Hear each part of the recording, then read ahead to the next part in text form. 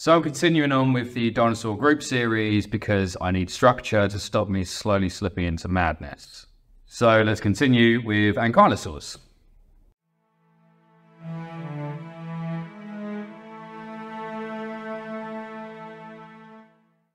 There aren't really many dinosaur archetypes that aren't iconic looking, but Ankylosaurs in particular are very unique, not just for dinosaurs, but for animals. In case you didn't know, Ankylosaurs are the group of dinosaurs that are the heavily armoured quadrupeds, often called nature's tanks. But you never know, you might walk past one in the street and never know. So let's take an in-depth look into what kind of animal an Ankylosaur actually was, followed by their evolutionary story. The group of Ankylosauria, which was named in 1923 by the famous Henry Fairfield Osborn, is a suborder of Thyreophorans. A particular clade of dinosaurs made up of any ornithischian that has longitudinal lines of osteoderms or skin bones that made up body armour. This clade includes Ankylosaurs, Stegosaurs, and a few genera that lie somewhere in between.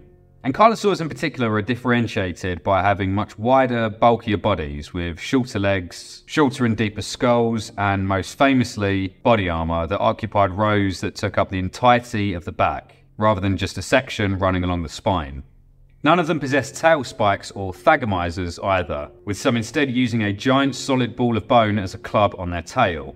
But not all members necessarily had this trait, as we'll soon find out.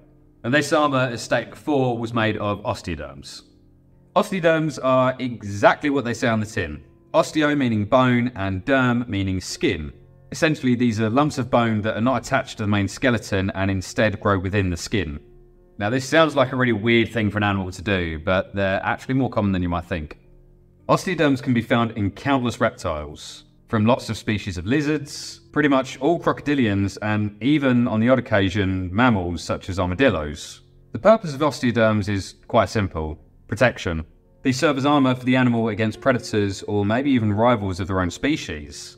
But as seen with crocodilians and a few dinosaurs like Stegosaurus, these osteoderms can also be highly vascularized, helping the animal with thermoregulation by gaining or shedding heat. With Ankylosaurs though, these were purely for protection. To what extent depended on the species, but even Ankylosaurs with the least amount of body armour were still pretty impenetrable, with the plates taking on shapes like plates or spikes, lining the back and tail in transverse rows, forming a semicircle around the neck, and even giving the animal a helmet. Hell, these bony scutes even gave many members armoured eyelids. And then we get to that tail.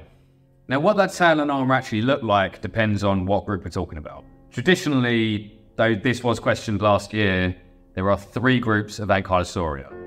The first is the Parankylosaurids, a group that only contains three very basal genera from the southern hemisphere who were all relatively small, with not a lot of armour for this group and a tail that forms something in between a Stegosaurus' tail spikes and the classic tail club. The second family is called the Nodosaurids, which were medium to large in size, ranging from 5 to 19 feet long and up to 1.5 tons. These guys can be differentiated by having much spikier armour, but also a tail that was much more flexible and lacked a club at the end of it.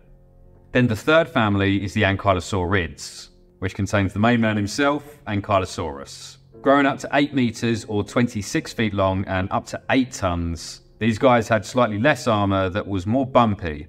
Not that they needed as much, because these were the guys with the tail clubs. These were huge knotted lumps of bone at the end of an extremely stiffened tail, made so by a fused vertebra that allowed this club to be swung side to side with stability and a huge amount of power. Its structure was obviously for fighting, since its function actually backs up its form.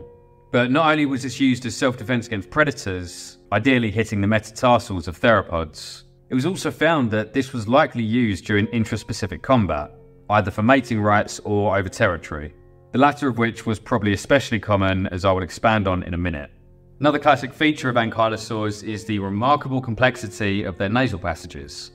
These passages loop and swirl around in much more complex ways than most other vertebrates, and the reasoning for this has seen quite a few suggestions over the years, including helping to make a wide variety of sounds. Now, evidence for sound has been found, which I'll talk about soon, but it has now been settled on that Ankylosaurs use these nasal passages to help heat exchange, cooling the air they breathed and ridding excess heat when they breathed out, a process helped along massively by the avian air sac system that all dinosaurs are thought to have had.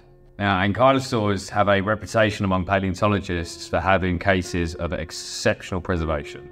The first instance is one we might as well look at whilst we're on the head end of the body, and that is that a specimen of Ankylosaurus was found with a preserved larynx, published just last year.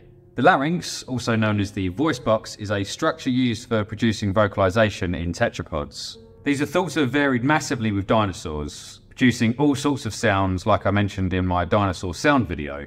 But Ankylosaurus shows that ankylosaurs had larynges that were extraordinarily similar to that of birds. This means that they made sounds of incredible complexity for courtship, territorial calls, predator defense, or parental care. Now, given the wide range of calls that birds make, we can't really get specifically into how it sounded exactly. Just that ankylosaurs likely made some sort of bird-like sound. Now, what's interesting here is that ankylosaurs are actually quite distant in terms of their relationship to birds, which means that A, this is a convergent feature, or B, bird-like vocalizations actually originated long before birds came onto the scene. So what else could have made these kind of noises? Another case of exceptional preservation was described in 2017 by some Ghostbuster nerds. He named the new genus Zuul. This guy boasts a complete skull and nearly complete tail along with preserved skin tissue, showing non-osteoderm scales that were very softly conical and non-overlapping. Then we come to the nodosaur that has been nicknamed the mummified ankylosaur, a dinosaur that shows soft tissues such as organs, skin, and even melanosomes, meaning we know what colour it was. And that is as much as I'm going to spoil with that because I'm going to be doing a full video for that dinosaur soon. Maybe subscribe so you don't miss it. And with regards to the evolutionary story for ankylosaurs, despite how well studied they are, we don't know a huge amount on how they got their start. We think they may have gotten their start in the mid-Jurassic, splitting from their sister group the stegosaurs, but we don't know geographically where from. It also appears that nodosaurs are somewhat more basal, being eventually replaced by the ankylosaurines by the mid to late Cretaceous. Other than that, what we know about ankylosaurs lies mostly in how they were living once they had become successful. Due to the nature of how these remains have been found, these animals were likely solitary, and non-social animals in the wild will often get very territorial, which could explain them fighting each other with those tail clubs. These guys were low-built herbivores, feeding on low-lying vegetation using what is thought to have been a long flexible tongue as suggested by a well-developed hyoid bone. But there have been mentions of possible carnivory in a couple of members of this group. The aforementioned Ankylosaurus was speculated to have been an insectivore, using an especially long and flexible tongue like an anteater. But it turns out what they thought was a very well-developed hyoid bone was actually the larynx that I mentioned earlier. One ankylosaur found from early Cretaceous China represents a very unique ankylosaur. LEONELLO is 1, the smallest ankylosaur, just over a foot long when fully grown, 2, the cutest ankylosaur, and 3, possibly a semi-aquatic pescivore. Now again, I plan on doing a full video on that guy, so make sure you keep an eye for that. Which brings us very nicely into our Q&A segment. Remember that if you want a question answering, you can get a priority spot for when these windows open by signing up to my Patreon. Alternatively, you can wait for a community post to come on and post your questions there. Please do not put your questions in the comment sections on any of the videos because they will just get lost and I don't want to leave anyone out with these questions. And this week's question comes from patron Demetrius Moritidis, sorry if I mispronounced that, who has asked, there are many debates about different fossils actually belonging to different species and classification papers go back and forth all the time, with the likes of Torosaurus, Nanotyrannus, etc. But what about the opposite? How confident are we that large geographic and temporal distributions aren't different species of the same genus with very similar bone structures? Like those of Pantherinae, aka cats, which to me look very similar. Would a paleontologist of the future recognise those as being different species? Okay, so this is a question that has caused paleontologists some of the biggest problems in the history of the science and is likely to continue doing so. Okay, so how do we know that various specimens that we think are all the same species aren't actually different species of the same genus? Now, I'm glad you actually mentioned cats here because they are my favourite example of the variety that can happen within a genus. Remember that a genus name is the first part of a binomial name and is usually the name that people use when mentioning dinosaurs. But lions, tigers, leopards and jaguars are all in the genus Panthera, so they really do vary a lot in appearance, lifestyle and distribution. But again, these skeletons would look almost identical to a non-cat expert. So how do we actually know that this kind of variation didn't exist in what we think are the same species? To be honest, we don't. So diagnostic features are set out when a new species is described and anything with those same features is put under that name.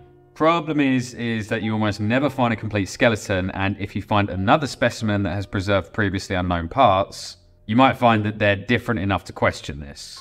Or even paleontologists could go back and restudy specimens that have already been described and decide that they're different enough to classify as a new species. A recent example of this being Tyrannosaurus macraensis. This was actually named when paleontologists reclassified an old specimen of what was thought to be a Tyrannosaurus rex. So with regards to future paleontologists actually recognizing these as different species, it really kind of depends on how complete their reference points are. Personally, I think that given the variety of life today, I think that there was a huge amount of variety within just a genus of dinosaur that we don't and probably never will see, which makes me sad. Anyway, I hope that answered your question. Please let me know if you want me to expand on anything, and thank you for submitting it. And to everyone else, thank you for watching, liking and subscribing if you have, and I'll catch you guys next time.